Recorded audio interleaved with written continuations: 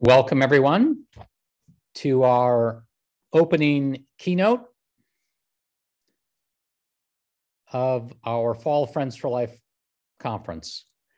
I'm going to wait a couple of minutes and let all of our attendees join.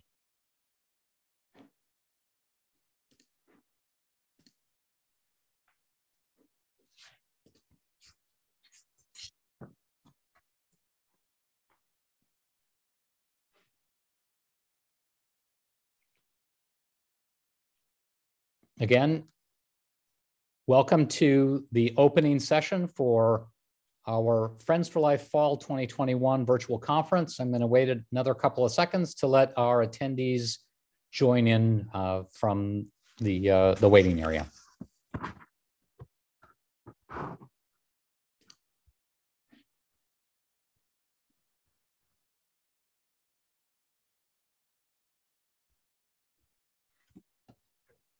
All right, I think we've got everybody here. Again, welcome to Friends for Life Fall 2021, our virtual conference. We'd certainly hoped to be doing this in person, but the world wasn't quite ready to do that. My name is Jeff Hitchcock. I am the founder and president of Children with Diabetes. We are very, very happy that you could join us tonight. You can use the chat and Q&A features during the session if you have any questions. Our presentation this evening is recorded, though, so Arthur was unable to join us this evening, but he recorded his presentation. We will do our best to answer any questions that you might have. I'd like to thank all of the sponsors for this wonderful week that we have planned for you. Lilly Diabetes, Novo Nordisk, Dexcom as our founding sponsors, Insulin and Tandem Diabetes as our supporting sponsors, and Beta Bionics and Prevention Bio as our friends of CWD. These companies make it possible for us to bring this to you. And this evening's presentation, our opening keynote, is sponsored by Lilly Diabetes, and they will be providing the actual introduction. So I'm going to mute and turn off my video and begin the presentation.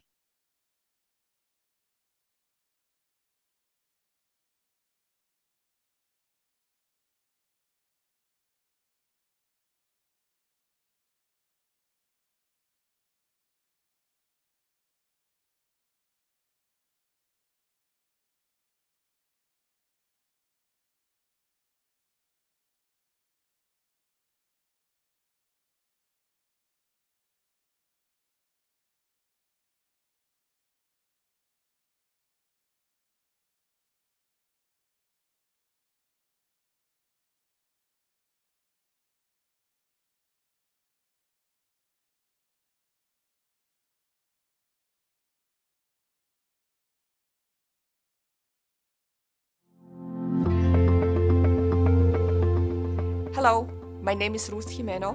I head diabetes research for Eli Lilly and Company. Welcome to the Friends for Life Fall Conference, a week of virtual celebration. We are thrilled to be here with all of you, this dedicated diabetes community, for a week of learning, virtual connections, and inspiration. Lilly is privileged to have a long-standing history of support for children with diabetes and the Friends for Life Conference. We recognize that education and peer support have a powerful impact on families attending these conferences. Diabetes innovation has been at the forefront of our business since the discovery of insulin in 1921.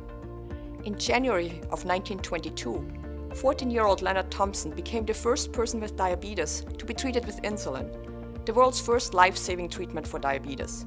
This year, as we celebrate 100 years of insulin, we are proud to launch the inaugural Leonard Award, which not only commemorates the centennial milestone, but also recognizes diverse champions dedicated to advancing diabetes management. We are excited to announce the first recipients of the award later this week. I'm honored to stand in front of our mother and son sculpture here at Lilly's headquarters in Indianapolis, inspired by a photo many of you have likely seen. The photo of a mother holding her son, JL, who had diabetes and was one of the first to be treated with insulin. It symbolizes and it is a constant reminder of Lilly's commitment to supporting families through every step of the diabetes journey. With that, I'm honored to introduce the keynote speaker for this year's Fall Conference, Arthur Ainsberg. Arthur is a writer, and a Wall Street executive. A veteran of the financial services industry, Arthur has served in senior management and consulting roles at Oppenheimer, Odyssey Partners, and Morgan Stanley. Arthur has experienced his own medical challenges, having been diagnosed in 1975 at the age of 28 with Hodgkin's disease. At the time of his diagnosis, doctors had only recently developed a method of treatment that could cure the disease. His interest in medicine, born from personal experience, combined with his love of history, set him on the path to writing this book, Breakthrough: Elizabeth Hughes, The Discovery of Insulin, and the Making of a Medical Miracle, which St. Martin's Press published in September 2010. A lifelong New Yorker, Arthur is an avid traveler who has visited all 50 states and 75 countries on 7 continents. He has also visited every Major League Baseball stadium and most of the US presidential libraries. Please everyone, join me in welcoming Arthur here with us today. Thank you all for joining me this afternoon, and thank you all for that very kind introduction. When I first learned the story behind the discovery of insulin, I knew that this was a story that had to be told. For me, Breakthrough has been a 7-year labor of love, and I am so happy to be sharing this thrilling and moving tale with you. Our story is about extraordinary people, forgotten by history, who gave insulin to the world, framed around the experience of a young girl named Elizabeth Hughes, one of insulin's first recipients. It is a story of intense scientific rivalries, bitter fights, and multiple setbacks, which fortunately resulted in insulin being purified and made available to diabetics everywhere. The discovery of insulin by Frederick Banting, Charles Best, J.J.R. McLeod, and Bertram Collip really is one of the greatest medical advances in recent history. The development and worldwide distribution of insulin took about 2 years. Today, a new drug takes 10 to 15 years to get through development and regulatory review. The cost associated with developing a drug has also increased dramatically. A new drug today often exceeds $2 billion, while insulin costs only $1,400 to develop and $250,000 to reach the world. For me, this story is quite personal. In 1975, when I was 28 years old, I was diagnosed with Hodgkin's disease. Until the early 1960s, Hodgkin's had been a death sentence. I was fortunate enough to be diagnosed at a time when a treatment was available, and I was cured. Because of my own experience, I felt a deep connection to this story, to Elizabeth Hughes as the one who faced a dire diagnosis, to her family who stayed by her side, and to the researchers whose tireless effort completely changed the odds of survival. The discovery of insulin occurred 100 years ago, yet this medical miracle is just as important today as it was on the day it was discovered. In fact, there are about 450 million people worldwide with diabetes today. Our story begins in 1919. The youngest daughter of the most famous politician in America has just been diagnosed with what was then a death sentence, juvenile diabetes mellitus. And according to the mortality tables, she would be dead in 11 months. Elizabeth's story, the story of the man who kept her alive and of the 4 discoverers, is one of hope, courage, determination, and miracles.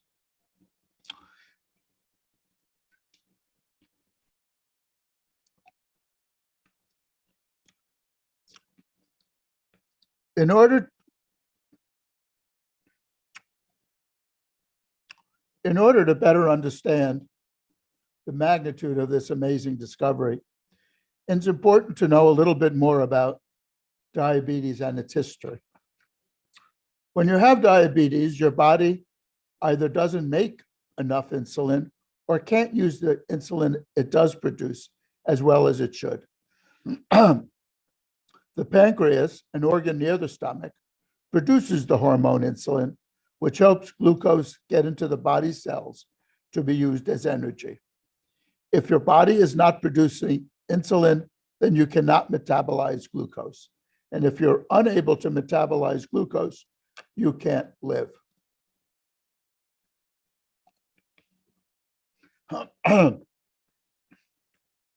Diabetes is a century-old disease, recorded as far back as 1550 BC by the ancient Egyptians.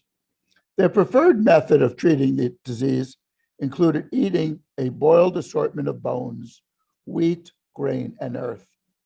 While this may seem absurd, it's actually not that far off from the treatments of the early 20th century. For thousands of years, little more was learned. Then in the 18th century, scientists discovered that the sweet, sticky substance found in the urine was sugar. In the 19th century, scientists isolated the islets of Langerhans, a cluster of cells in the pancreas that secretes a hormone, which lowers glucose levels in the blood. The mysterious pancreatic secretion was named insulin. Yet, despite this knowledge, in 1918, physicians were still helpless to prevent the death of those diagnosed. And while waiting for a miracle cure, doctors turned to a radical starvation treatment to prolong the lives of their patients. The radical treatment was developed by Frederick Allen, one of the leading endocrinologists at the time, also known as Dr. Diabetes.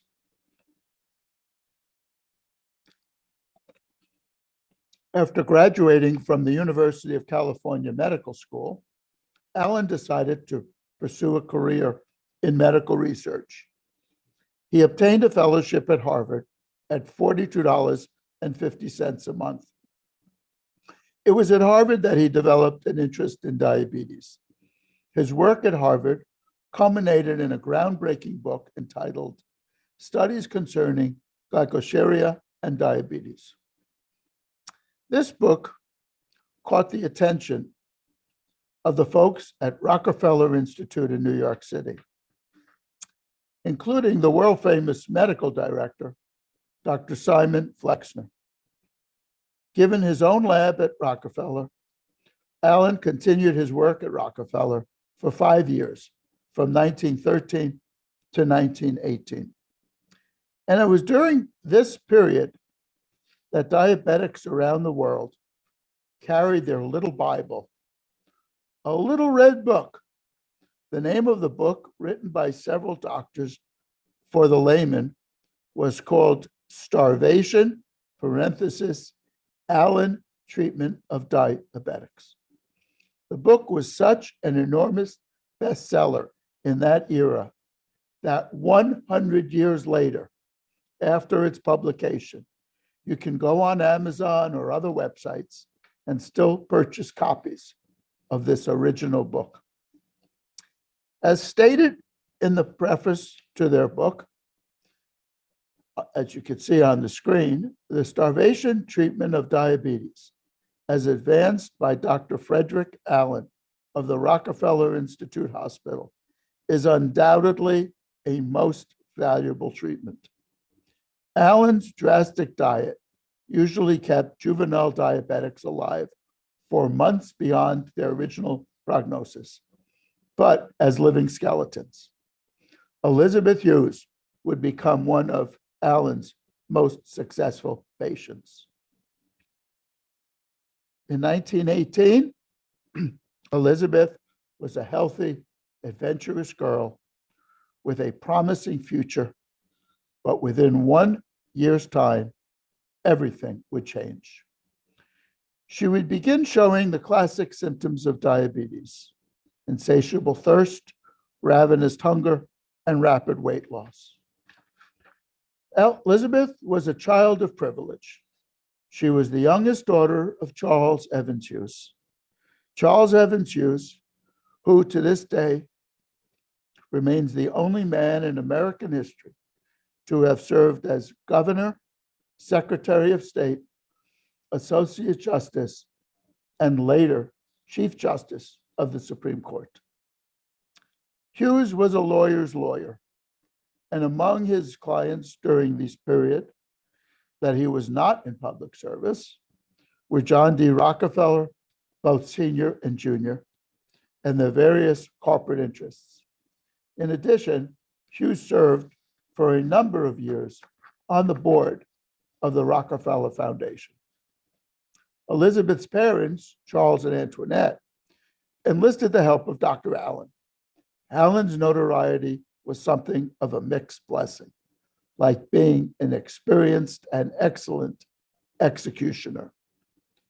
Imagine Allen having to go to the esteemed politician, Charles Evans Hughes, and his wife, and tell them both, "Your daughter is going to die."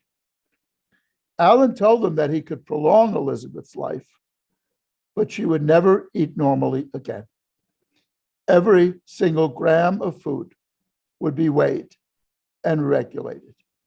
Her diet would consist of eggs, cream, bran rusks, and vegetables boiled 3 times in order to rid them of carbohydrates. At times, Elizabeth consumed as little as 400 calories a day. Allen's motto was, "To starve is to survive." This was the horrible decision that families were forced to make, choosing between the lesser of 2 evils for their children. Many medical experts at the time believed it more humane to allow their patients to eat themselves to death than to subject them to the torture of Allen's diet. Elizabeth's parents, however, followed Allen's advice and chose the most radical of treatments, keeping Elizabeth alive long enough to benefit from the breakthrough on the horizon. But at the time, Allen and the Hughes family couldn't know that salvation lied ahead. With a mediocre graduate of the University of Toronto's medical school, and his name was Frederick Banting. I'd like to share a story about Banting that I think conveys the type of man that he was. During World War I, Banting joined the Canadian Army Medical Corps, and in the fall of 1918, his camp was under ferocious attack, and a piece of shrapnel tore into his right arm. Banting was immediately ordered into the waiting ambulance, but as stretcher after stretcher of wounded soldiers arrived, Banting disobeyed his superior in order to stay and treat the men. He would stay there wounded for 17 hours, during which time his wound became so infected that his doctors threatened amputation. Banting's determination to save lives in the face of seemingly insurmountable obstacles would serve him well in the years to come. After the war, Banting returned to Canada. Having few job prospects, he opened his own medical practice. He went 28 straight days without seeing a single patient. His income for the first month of his private practice was $4. In desperate need of funds, Banting accepted a position as an instructor at the University of Western Ontario. Salary for the position, $2 an hour. But his struggles would lead to his greatest success. At 1 o'clock in the morning of October 31st, 1920, 1920, while tediously preparing for the following day's lecture, Banting read through the November issue of a medical journal called Surgery, Gynecology, and Obstetrics. The article, written by an American pathologist named Moses Barron, was entitled "The Relationship of the Islets of Langerhans to Diabetics, with special reference to causes of pancreatic lithiasis." Upon finishing the article, Banting fell into a troubled sleep, only to be abruptly awakened at 2 a.m. by the force of an idea. Taking a small black notebook, Banting scribbled 25 words that would eventually lead to the solution of a medical mystery that had persisted for thousands of years. Banting wrote the following: diabetes, ligate pancreatic ducts of dog, keep dogs alive till acini degenerate, leave islets. Try to isolate the internal secretion of these to relieve glycosuria. I like to think that Banting understood the importance of those scribbles, because that note still exists today, housed in the Thomas Fisher Rare Book Library at the University of Ontario. Banting's idea was essentially this: by tying off part of the pancreas, he hoped to isolate the islets of Langerhans and the elusive secretion that they secrete. Little did he know that this was not a new idea. Researchers before him had tried and failed. But even though Banting's idea wasn't an original one, his persistence led to a solution that was both original and successful. The next day, Banting approached a colleague, and the colleague suggested that Banting discuss his idea with one of the greatest authorities on metabolism at the time, Dr. J.J.R. McLeod, chairman of the physiology department at the University of Ontario. As an aside, I should mention that 1 year earlier, a group of Canadian medical schools received a $5 million contribution from the Rockefeller Fund for expanding facilities and upgrading the quality of their facilities. And of that $5 million, the University of Toronto was a beneficiary of $1 million. This transformative gift to the Canadian medical schools, almost 100 years ago now, was recently the subject of a book, Rockefeller Foundation, Funding and Medical Education in Toronto, Montreal, and Halifax. Now, these two men, Banting and McLeod, could not have been more different. McLeod was formal, reserved, distinguished looking.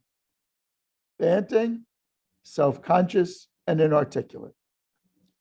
From McLeod's notes on their encounter, we know that Banting's proposal, if you can call it that, was hardly well thought out. And in his frantic excitement, McLeod thought that Banting looked like he wandered in from the nearby psychiatric ward. But there was something about Banting that convinced McLeod to give him a chance. McLeod chose two student research associates, Charles Best and Clark Noble, to work alongside Banting. They decided, that is, Noble and Best decided to flip a coin to see who would go first. Charles Best won. Nothing about the research process would be easy for Banting and Best, and the summer of 1921 was a perfect example. It was one of the hottest summers on record, and in the oppressive heat, they began testing Banting's theory by operating on the pancreases of dogs. The conditions of the lab they worked in were far from ideal. The operating table was made of wood, the linens were tattered, the floor couldn't be properly sterilized, and the stench of the lab was nearly intolerable. After 7 weeks, Banting and Best had nothing to show for their work but carcasses. All their dogs had died, forcing them to prowl the streets of Toronto, capturing strays. But by the end of that summer, they had their first breakthrough. They depancreatized 2 dogs, dog 92 and dog 409. Dog 92 would be given their experimental extract Insulin, while dog 409 would serve as their control. The results of the experiment were unmistakable. Dog 409 was barely able to walk, while dog 92 was prancing around the lab like a house pet. 2 days later, dog 409 was dead, but dog 92 would live a remarkable 20 days without a pancreas. Upon her death, Banting turned his face away from Best and wept. Banting later wrote, "I shall never forget that dog as long as I shall live. I have seen patients die, and I have never shed a tear. But when that dog died, I wanted to be alone, for the tears would fall despite anything that I could do." Meanwhile, Elizabeth Hughes spent the summer of 1921 trying to live as best as she could with a disease that was slowly killing her. She lived vicariously through adventure stories depicting things she hoped to do someday. And despite her condition, she planned for the future. In one letter to her mother, she wrote of her intent to ride in a hydro airplane along Lake George for her 21st birthday. But that 21st birthday was hardly guaranteed. In fact, it was unlikely. That August, her 14th birthday, was celebrated not with cake, but with a large hat box decorated to resemble a cake, covered with pink paper and candles. Elizabeth was so weak that it took her 11 tries to blow out the candles. Back in Toronto, Banting made his first presentation to the scientific community on November 14th, 1921. Following his lecture, researchers around the world would begin to hear of the enormous breakthrough that had occurred. MacLeod was finally convinced that Banting and Best's research was worthy of a larger team. So he brought on Bertram Collop, a brilliant professor of biochemistry, to assist in the development process. Collop was spending that year in Toronto on a Rockefeller scholarship, but the dissension among the researchers would become so intense that to this day, there exists not a single photograph of the 4-man members of the discovery team in a single frame. They couldn't even stand together long enough to have their picture taken. On December 28th, 1921, Banting, Best, and MacLeod told the world about their extraordinary discovery at the American Physiological Society conference held that year at Yale University. Word had spread about the work being done in Toronto, and Banting and Best and MacLeod were the most anticipated presentation of the day.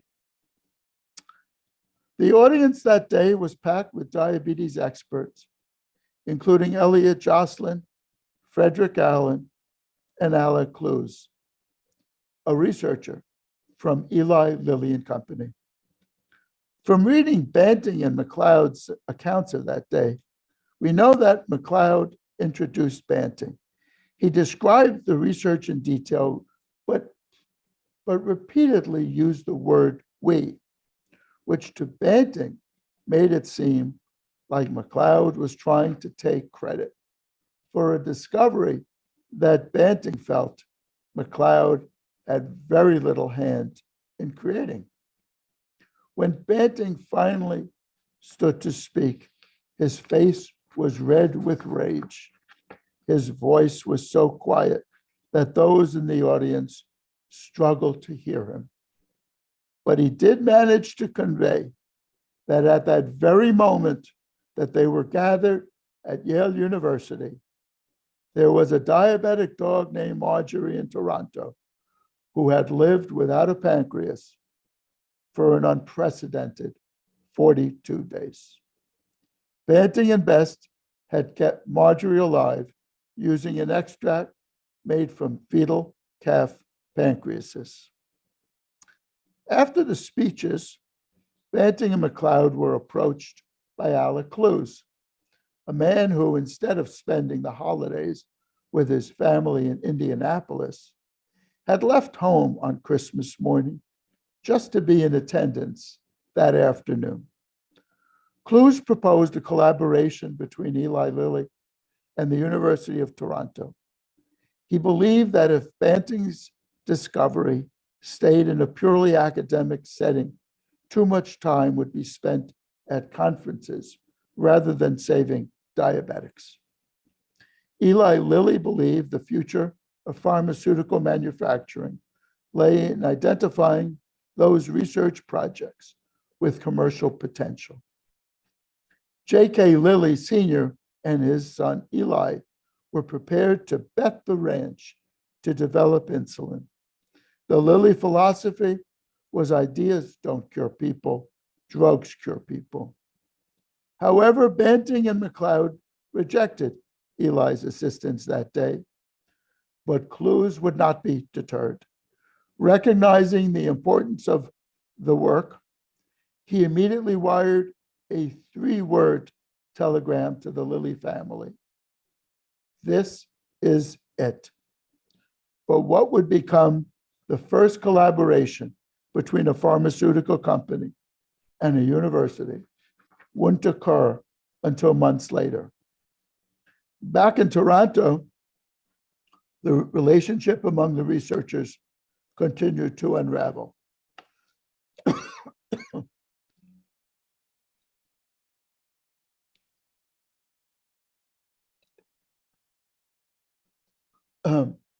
Banting felt that the team was pushing him out of the next phase of development. The responsibility for purifying the substance was given to Bertram Collop as the best chemist, and more doctors were brought on to oversee the clinical trials. Amid this drama, a 65-pound, 14-year-old boy in the final stages of diabetes was admitted to Toronto General Hospital. On January 11th, 1922, Leonard Thompson became the first person ever to be injected with insulin, but Banting would not be the one to administer it. Not long after Leonard's injection, insulin supply became too low to continue with human trials. And after struggling for months to purify and develop a method for securing adequate supply, the Toronto team had failed. So Banting and McLeod finally accepted Eli Lilly's offer to help. They entered into a 1-year licensing agreement, allowing Eli Lilly and Company to develop the process for the mass production of a usable extract. Lilly immediately went to work convincing nearby slaughterhouses to supply the 2,000 pounds of pancreas glands needed each week in order to begin production. They told the meat packers that every pound shipped could potentially save a child's life, and soon the precious ingredients were arriving by the trainload. Throughout the summer of 1922, the insulin plant at Lilly would run 3 shifts a day with over 100 engineers, scientists, and doctors focused solely on finding a method of mass producing insulin. The lights never went out in the science building, and still they could not meet the demand. Physicians everywhere were desperate for what was being touted as a miracle drug.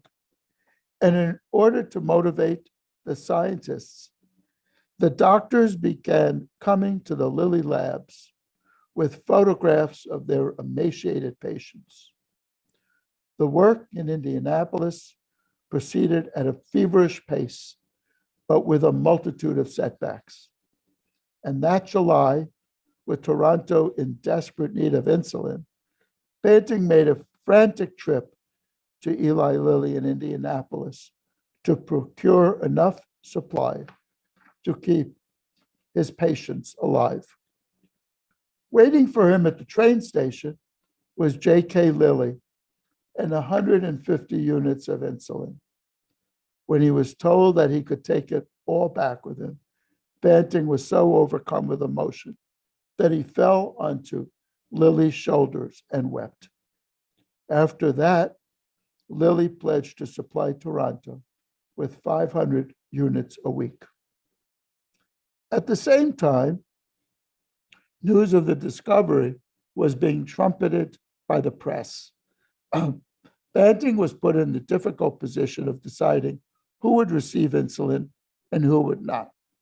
He wrote of the almost mythical perception of the drug, and he said, "Diabetics swarm around from all over and think that we could conjure the extract from the ground." Banting was forced to turn away hundreds who arrived at his clinic and hundreds more who wrote him. One of those letters was from Elizabeth Hughes's mother, Antoinette Hughes. Antoinette wrote that Elizabeth's condition had worsened and that she was exceedingly weak and wasted. Antoinette was desperate for any kind of help, even if it only meant a brief reprieve so Elizabeth could gain a few pounds. But there simply wasn't enough insulin, and even Elizabeth, daughter of the United States Secretary of State, was denied. However, Antoinette refused to give up hope and wrote Banting another letter. At this point in our research, we began to realize that Charles Evans Hughes must have intervened on his daughter's behalf, because less than a month later, Elizabeth would be granted a spot in Toronto. But her spot would be at the sake of another child. Elizabeth recognized that the privilege afforded to her as the daughter of a famous politician allowed her to receive this miracle serum, while so many other children were denied. In fact, only 3 of Dr. Allen's original 100 patients would survive long enough to receive insulin. On August 15th, 1922, a few days shy of her 15th birthday, Elizabeth Hughes arrived in Toronto to begin an experimental treatment that could end her 40-month struggle, or it could end her life. We were moved at this moment in our research, trying to understand the magnitude of this meeting. 2 people who never gave up hope in the face of impossible odds coming together for this momentous occasion. in medical history. We can learn a lot about perseverance from Banting and Elizabeth. Elizabeth adhered perfectly to Alan's diet, never wavering in her belief that if she could stay alive long enough, a breakthrough would occur that could save her. Banting also acted out of pure conviction, leaving a newly established medical practice and his fiancée, all to pursue an idea that had come to him in the middle of the night. Because of that conviction, millions of lives would be saved, and Elizabeth would attain her miracle. Having outlived her prognosis by more than 2 years, weighing only 48 pounds, Elizabeth sat in Banting's office, the hospital gown barely hiding her frail frame as she received her first injection. Elizabeth's improvement was immediate. She described the experience as unspeakably wonderful, and she would become Banting's most famous patient, a veritable poster child for diabetes. But Elizabeth chose to follow her moment of fame with a lifetime of silence.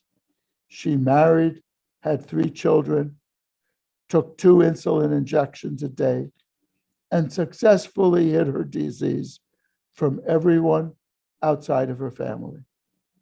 She destroyed most of the evidence, even pictures of herself taken in the ravages of the starvation diet, which, as you can imagine, made her a particularly difficult protagonist to write about.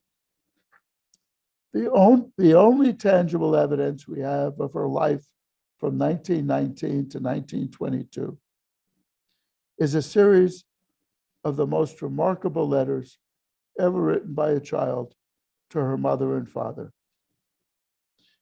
In 1930, Elizabeth married William Gossett, a prominent New York attorney and a future president of the American Bar Association.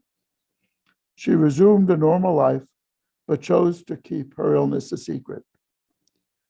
She had, as I said, 3 children, took 2 insulin injections a day, and hid her disease. When she died in 1981, at the age of 73 years old, Elizabeth Hughes had received some 42,000 insulin injections, more than any other human being at the time. The story of Elizabeth in 1922 was headline news around the world, but skeptics were still afraid to change from all sorts of homemade recipes and patent medicine remedies for diabetes to try an experimental serum developed by a bunch of folks in Toronto, until a very special event occurred. On June 19th of 1923, John D. Rockefeller Jr. announced a gift of $150,000 for the distribution of insulin and training of doctors to provide insulin at 10 major universities and hospitals. Having the seal of approval of Rockefeller and the Rockefeller Institute calmed the skeptics about this new substance called insulin. As for Banting, his prominence only grew. For the work with insulin, he was awarded the 1923 Nobel Prize in Medicine, along with J.J.R. McLeod. They shared their awards with the other key team members.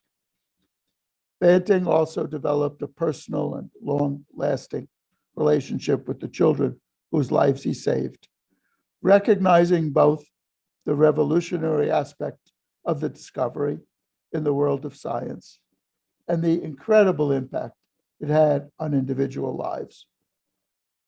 Years later, he wrote one of his patients, "I shall always follow your career with interest, and you will forgive me if I add a little pride, because I shall always remember the difficult times we had in the early days of insulin."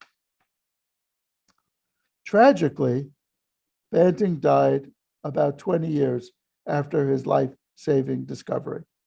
During World War II, while serving as a liaison officer between the British and North American medical services, he was killed in an air disaster. But his legacy lives on in the millions of lives he saved.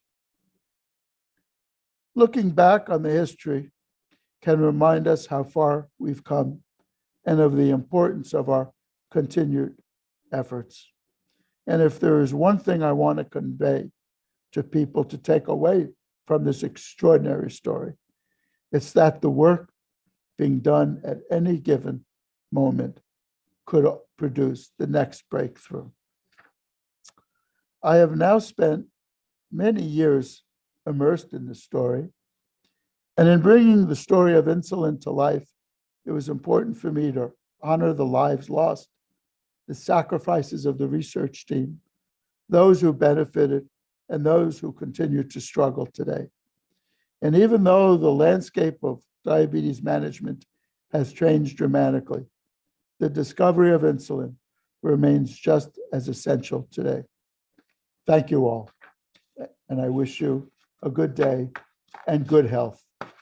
Be well. Well, I hope you found Arthur's presentation as inspiring as I did as we near the 100th anniversary of those incredible days. I'd like to thank all of you again for joining us. I'd like to thank our sponsors for supporting us. Please complete the survey that you will see after tonight's session. And one last note, this is the last week of our fall campaign, 100 Years of Us. We received a challenge. We need 100 donations of at least $25, and we will earn a $25,000 gift from one of our board members. And you can give now at cwd.is 100 challenge, 100 challenge. Marissa put it in the chat to make it easier. For those of you who are have some more time tonight, we have two more presentations at 8 o'clock. One is a time to spend with Tandem, learn about their product, and another is with Prevention Bio to learn about their work in preventing type 1 diabetes in at-risk individuals. So we will sign off here, give everyone about a 12-minute break, and we'll see you back at one of those sessions in 12 minutes. Thank you again very much, and have a good evening.